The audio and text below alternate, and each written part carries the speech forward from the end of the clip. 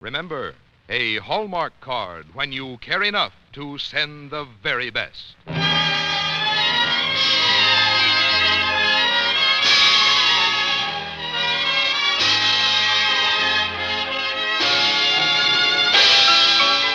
Tonight, from Hollywood, the makers of Hallmark greeting cards bring you Loretta Young in Irving Stone's great story, Immortal Wife, on the Hallmark Playhouse. Each week, Hallmark will bring you Hollywood's greatest stars in outstanding stories chosen by one of the world's best-known authors, the distinguished novelist, Mr. James Hilton.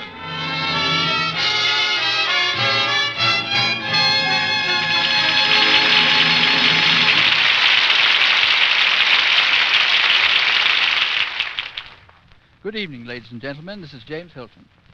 Tonight on our Hallmark Playhouse, we present a dramatization of a book by a writer who has made a habit of giving us excellent biographies that read like excellent fiction. He is Irving Stone, and the book of his we have chosen is Immortal Wife, which is the story of a woman who married one of the great pioneers of American history, John C. Fremont. Fremont was a soldier explorer whose name every American, and especially every Californian, should revere. And like many men of action, he owed a great deal to his wife. Indeed, in an age when custom did not often permit a complete partnership between husband and wife in all phases of their lives, Jessie and John Fremont proved themselves pioneers in this sense also. Jessie was truly an immortal wife, as Mr. Stone calls her, and his book is a fascinating and fitting tribute to a wonderful woman. Starring in our part tonight, we are privileged to present Miss Loretta Young. And now, Frank Goss, have you a word or two about Hallmark? There are Hallmark cards for every memorable occasion on your calendar. For birthdays, anniversaries, holidays. Yes, for every occasion that calls for remembrance, for a friendly greeting, a word of good cheer, an expression of sympathy. There is a Hallmark card that says just what you want to say, the way you want to say it. And that identifying Hallmark on the back, that says you cared enough to send the very best. Now, Hallmark Playhouse, presenting Immortal Wife by Irving Stone, and starring Loretta Young.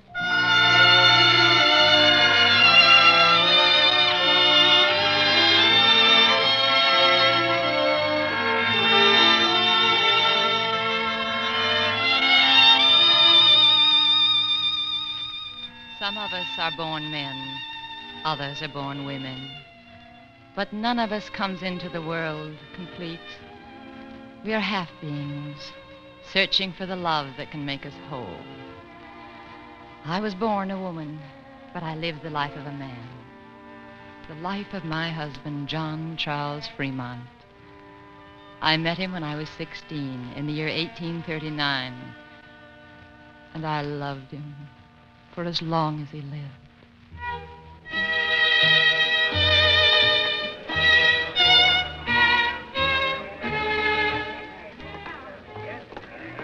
Jessie, I've just been dying to talk to you. Yes? That young lieutenant. Who is he? Lieutenant Fremont. John Charles Fremont. Oh, the girls are just buzzing. Where did he go? Had to bring me some punch. I'm exhausted from dancing. Isn't it a wonderful party? Yes, it is. Wonderful. Jessie, will you come in here for a moment, please? Oh, certainly, Father. Excuse me, Harriet. Will you wait here for Lieutenant Fremont? Tell him that I'll be back shortly. Lieutenant Fremont? Woo! Of course, Jessie. Yes, Father. Sit down, Jessie. Oh, Father, you're looking at me rather strangely. Have I displeased you? People have been commenting about your actions of the past 2 weeks, Jessie. You and this young Lieutenant Fremont. If you mean I've been enjoying his company, I have. You've done as much yourself. You seem quite taken with him. Nevertheless, I would prefer that your association with him be terminated before it goes too far. I'm sure it's perfectly innocent, but why tempt the young man with a marriage that could be so advantageous to him? Advantageous to him? Why, Lieutenant Fremont is not an adventurer. He's one of the most promising and talented young men in Washington. But not so promising that he can't see the benefits of a marriage to Senator Benton's daughter. So you think you've produced a daughter so unattractive that I can't be loved for my own sake. No, you're just a young girl, Jessie. It's my job to protect you. Oh, please, Father, don't deal with me on the basis of age. When I was born, you wanted a son. Well, I've served you like a son. You've discussed Senate problems with me since I was 14. And now suddenly you thrust a calendar in my face and tell me I'm a child. Jessie, I'm sorry, but I must forbid you to see Lieutenant Fremont again. Oh, I'm sorry, too, Father. I love you. But for the first time in my life, I will not obey you. Jessie, I'll have him packed off in an expedition. Do that, Father, do that. Because then he'll prove to you how right I am. Send him away. But remember this, when he comes back, I'll be waiting for him.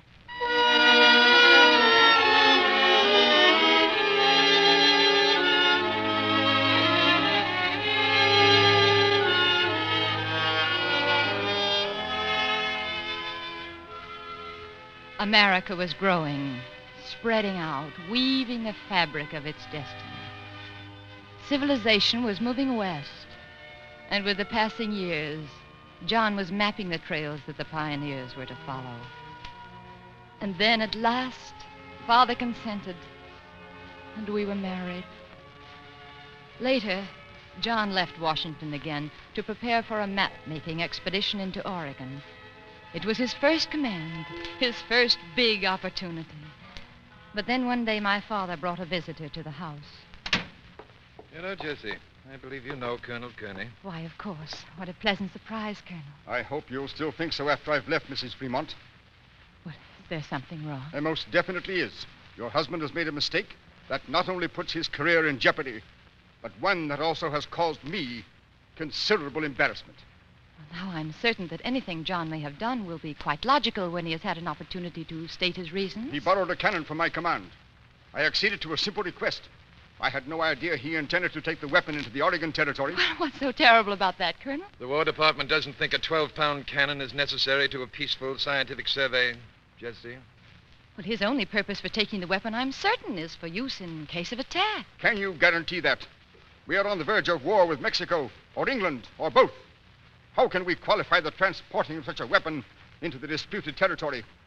I tell you, Mrs. Fremont, this could precipitate a war. I'm afraid Colonel Kearney is right, Jessie. John should have considered that. I have faith in my husband's judgment, and I will not be questioned in his actions. But he's a headstrong young man. I'm glad the War Department has recalled him. Recalled him? A letter was sent to him yesterday. It will reach him before he leaves the assembly area at Call's Landing. Oh, but that expedition cannot be abandoned. It's important. Another officer will be sent to replace John. I'm sorry, Mrs. Fremont. This has not been pleasant for me either. I want to state my position clearly. Good day, Senator. Goodbye, Colonel.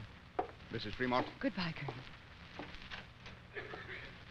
Father, how serious is this to John's career? Well, he's already been relieved of his command. As for what else they may do, I don't know. Oh. Kearney is quite bitter. John has made a powerful enemy. I want to be prepared for anything that might happen. Father, what is the worst? Well, Jessie, it could be a court-martial. Oh. Well, suppose he got a chance to go through with the expedition. If it were very successful, would that change anything? The War Department doesn't give chances, Jessie. No, Father. But a wife does.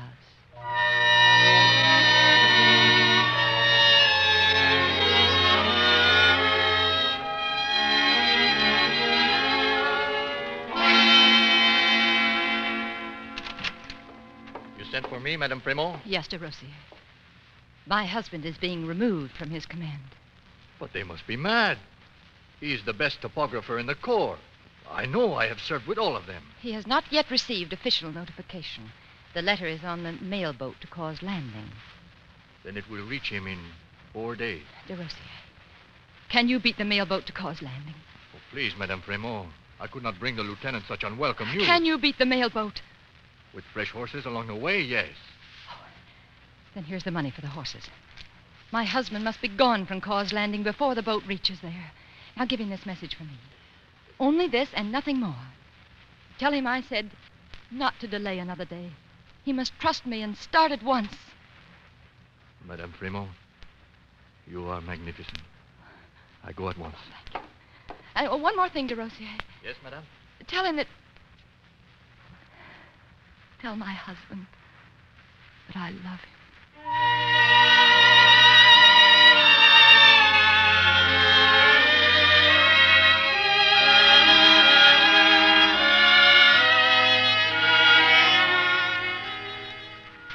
My father and the whole world came to know the man I had married.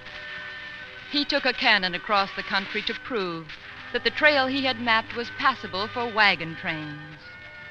And with his leadership, California decided to join its territory with the United States.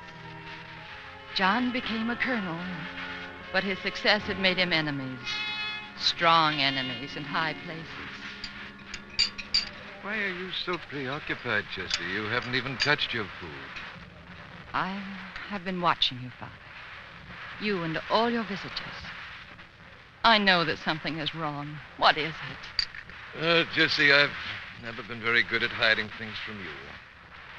There's been trouble ever since John practically started the California Rebellion and we took over the territory.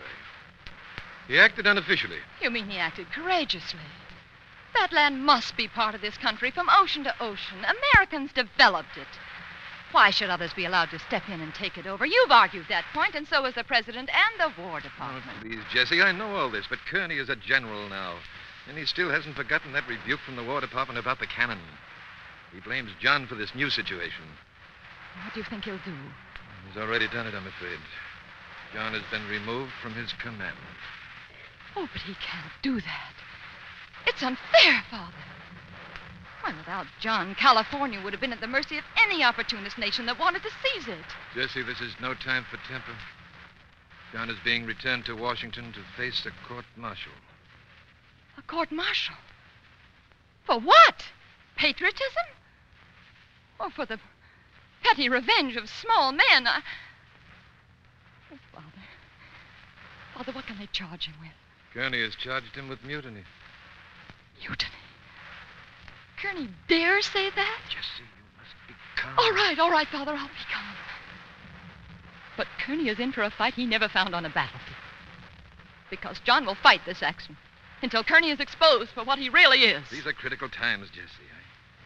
I don't think it will depend on whether John is right or wrong. The charges of such a high-ranking officer are almost certain to be upheld. Very well, then. Let them be upheld. We've been defeated before, John and I. But defeat only hurts when you refuse to fight. And I tell you, Father, we are going to fight.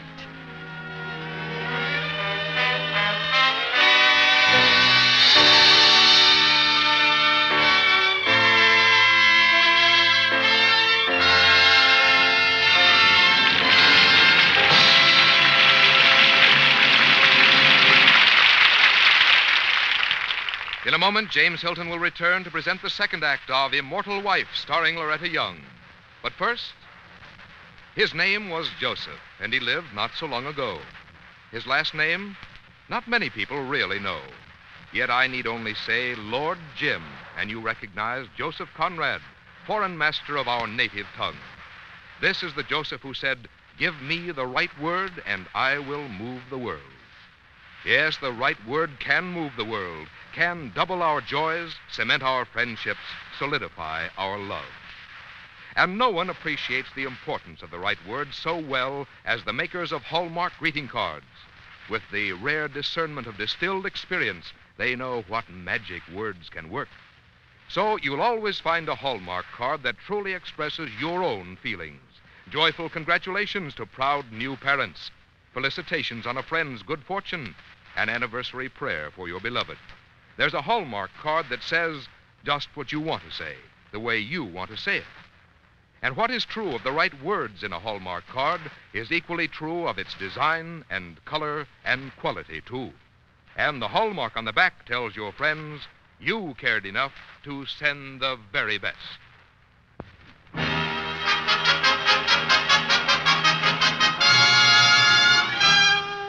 Now we present the second act of Immortal Wife by Irving Stone and starring Loretta Young.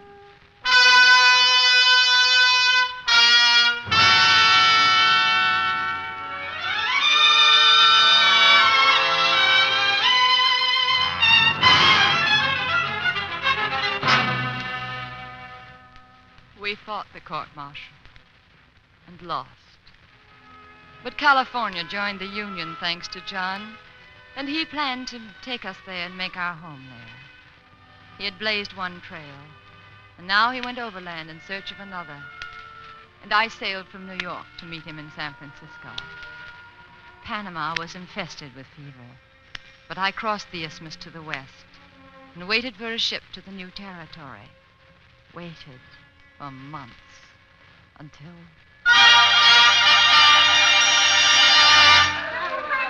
So long. Gold, man, gold! California's loaded with it. Mrs. Fremont, wait. Why, Lieutenant Beale. I saw you in the crowd when we landed. I thought I'd never get to you. Oh, I'm so glad to see you. And the ships. John took an overland route to California. I'm on my way to meet him in San Francisco. Mrs. Fremont, San Francisco has gone wild. It's the gold strike. People are pouring into the place. The hotels are dirty, they're cold, they're jammed, and there's no help to be had. It's no place for a lady. Oh, I'm not like other Washington ladies, Lieutenant. You have something else on your mind. That new passage that your husband was looking for, Mrs. Fremont. Yes? He went into the most difficult part of the Rockies just before the worst storm anybody in the region can remember. It's been a bitter winter. What are you trying to tell me? Your husband was injured and snowbound. He sent out a relief party, but it took them a long time to break through. They said that none of the others could have lived for more than a few days. Then you think my husband is dead? Yes, Mrs. Fremont. Oh, no, Lieutenant Beale, he isn't dead. Because he knows that country, and no man in the world is better equipped to survive it. No, he isn't dead. Well, I hope you're right, Mrs. Fremont. But in any case, he didn't get through the Rockies. Go back east, Mrs. Fremont. If he's all right, he'll be there when you get back. Thank you, Lieutenant. Thank you for your kindness. You think my husband is dead, but I have a feeling he isn't. He promised to meet me in San Francisco, and we keep our promises. I'm going to San Francisco because I believe that my husband is there, waiting for me.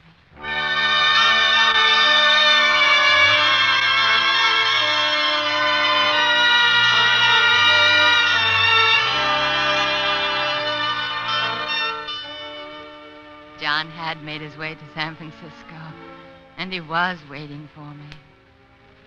There was gold in the ground, and as though the earth itself were rewarding John, gold was found on our land in the Mariposa. But John couldn't stay. The country was still growing and moving, and there was a need for a railroad from east to west. And only one man could show the path it should take. My husband. But I could only follow him with my heart. Jesse, every time you and John are separated, you just seem to waste away. You don't even eat. Why let him go if it affects you so? Because I'm not the kind of wife to keep him from what he feels he must do. I can't eat because he may be starving. Jesse, this is sheer nonsense. If John was starving, there would be no possible way for him to communicate that information to you. Even if he could, he would refuse to do so. I will not allow you to endanger your health this way. You're deliberately starving... Jesse. Jesse, what's wrong, child? Father, he's all right. I felt it. It just happened just this minute. Oh, stop it. See the state you've gotten into. You're so weak. No, I'm not. I know, Father, he's all right. Father, what date is it? And what time? It's February 6th, and it's 8 o'clock. Yes, he's all right now. We'll hear from him soon. Now that he's all right, he'll send a message.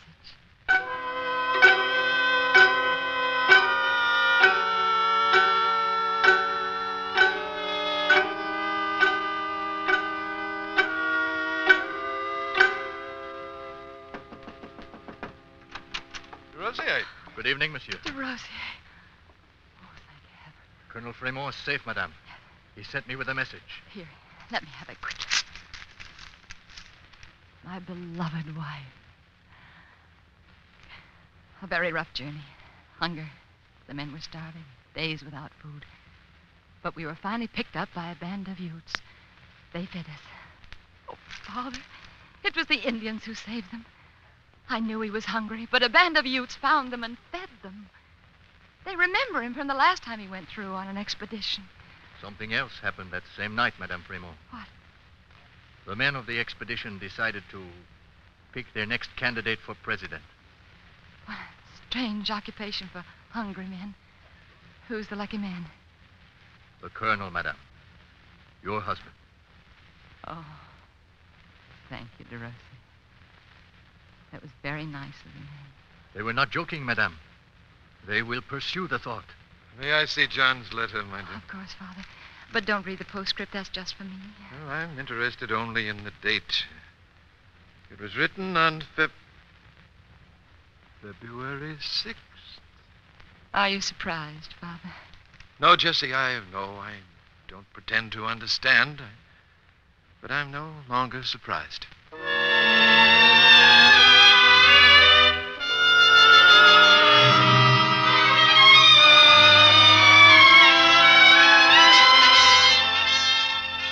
The men on John's expedition had not been joking about the presidency. They worked and fought for his nomination when they returned. And he was selected to run against James Buchanan. He had many opponents, strong and influential ones. And among them was the senator from Missouri, my father, Thomas Benton. Jesse, I'll oppose John's election. I'll stump the country, warning the people they must not put a factional candidate into the White House. But why, Father?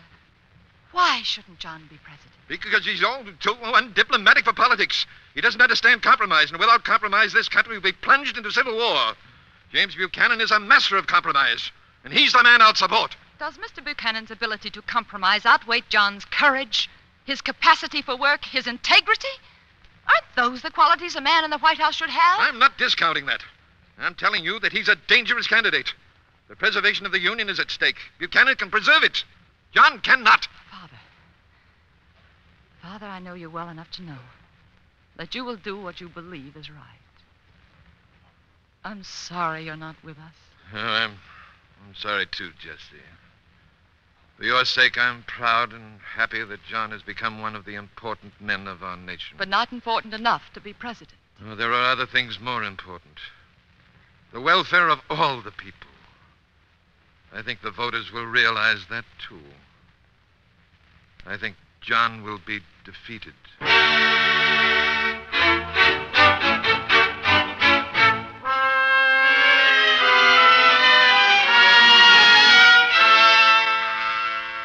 John was defeated. President Buchanan preserved the peace of the nation during his office. But the inevitable happened. The cannon sounded at Fort Sumter, and then General John Fremont, was gone from me again.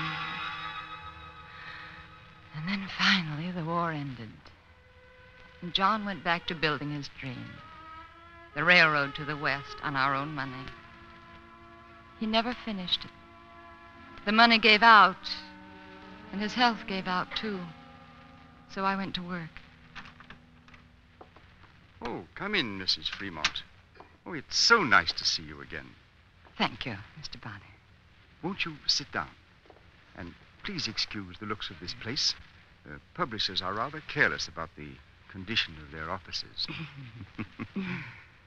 What can I do for you? Mr. Bonner, I have been thinking that some of my early experiences with Mr. Fremont and some of my travels in the early days of the California and the Oregon territories would make excellent articles for your readers.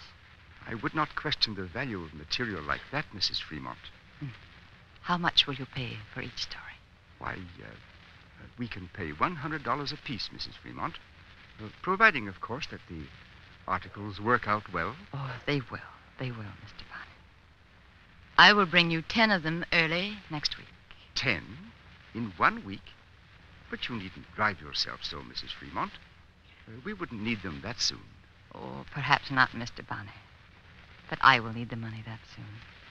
You see, General Fremont is ill with pneumonia, and I have arranged to take him to Nassau to recuperate. I'll need the money for the tickets. Mrs. Fremont, I'm sorry the General is ill. I've always been an admirer of his and of yours. Thank you. I hope he recovers. I dislike the thought that you might be left alone. Alone? Oh, I can never be alone. I have had the greatest happiness I believe a woman can have. I have always loved my husband, and he's loved me. That's the greatest gift that life can hold. When one is weak, the other must be strong. When one is ill, the other must be well. When one despairs, the other must be calm and helpful. Neither can be the strong one, the well one, the brave one, all the time. This is marriage.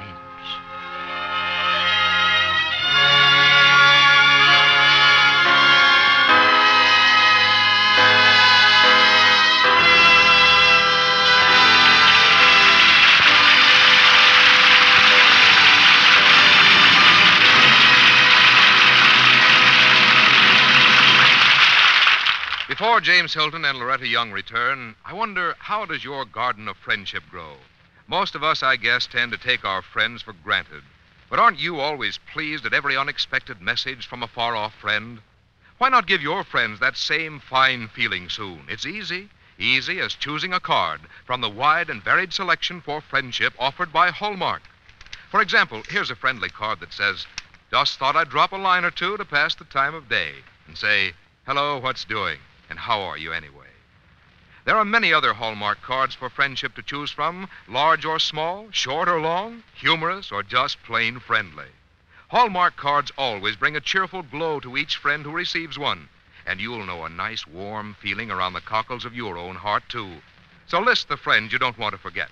Then visit the friendly store where you buy your Hallmark cards. You'll find a card that's exactly right for every friend. And the Hallmark on the back says you cared enough to send the very best. Here again is James Hilton. The resourcefulness and the tenderness of a dynamic woman were never better exemplified than in our story tonight. Miss Young, your performance has made this a memorable evening. All of us in the Playhouse thank you for being with us. Oh, thank you, Mr. Hilton. It's been a pleasure. And thanks especially to Paul McVeigh, who played Thomas Benton so splendidly. I've admired your series here in the Hallmark Playhouse. Your stories have importance. Certainly tonight's story did. Perhaps that's because anything that has to do with people is important. You know, all of us, I think, really care what happens to others. We may not always have the time to show it, but deep down, most of us want to be thoughtful of others. And I must say, your Hallmark cards give us a very easy way to express those emotions on any occasion. Thank you again, Mr. Hilton, for inviting me here this evening. Invite me again. We certainly shall. And may I suggest that you listen in next Thursday when we shall present Zoe Aiken's great story of the theater, Morning Glory, starring Elizabeth Taylor. And the following week, One Foot in Heaven by Hartzell Spence and starring George Brent. And the week after that, Betty Smith's A Tree Grows in Brooklyn, starring that wonderful little girl, Margaret O'Brien. Our Hallmark Playhouse is every Thursday. Our director-producer is Dee Engelbach. Our music is composed and conducted by Lynn Murray. And our script tonight was written for radio by Joel Murcott. Until next Thursday, then, this is James Hilton saying good night. Look for Hallmark cards that are sold only in stores that have been carefully selected to give you expert and friendly service. Remember Hallmark cards when you care enough to send the very best. Loretta Young can currently be seen in the 20th Century Fox Technicolor production, Mother is a Freshman. This is CBS, the Columbia Broadcasting System.